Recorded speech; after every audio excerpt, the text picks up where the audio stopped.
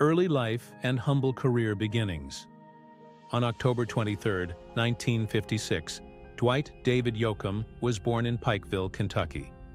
His birthplace is Kentucky. As the eldest of the three children that David Yoakam and Ruth Ann Tibbs Yoakam had, he is the most senior of the bunch. After Yoakam was born, his father was already serving in the United States Army. Yoakam was born during this period.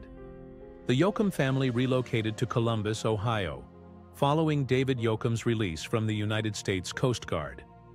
At this point in time, the couple had a daughter named Kimberly and a second son who they shared the name Ronald. As this was going on, David was able to provide for his family by first working at a factory owned by Westinghouse Electric Corporation, and then later becoming the proprietor of a Texaco gas station. While Yoakam's father was serving in the military, he was able to purchase a guitar that was built by the K Musical Instrument Company. After Yoakam's father was unable to learn how to play the guitar himself, he handed it to Yoakam. In spite of the fact that Yoakam eventually damaged this guitar, he was given a second guitar as a Christmas present when he was 8 years old and in the 4th grade. During this time period, he also composed his very first recording. Yoakam was influenced by the music that his parents listened to on records and by WMNI, which was an AM country music radio station in Columbus at the time.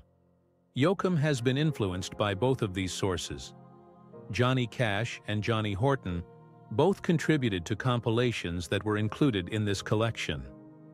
Yoakam's mother claims that when the family traveled to see Yoakam's maternal grandparents, they would also sing songs to each other while they were on the road.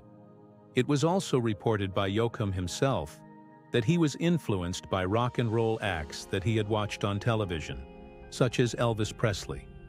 The Yoakam family relocated to a different neighborhood in Columbus in 1968, and it was there that Yoakam obtained his high school education. Yoakam was a member of the school band through which his mother encouraged all three of her children to participate. Yoakam played drums in the band.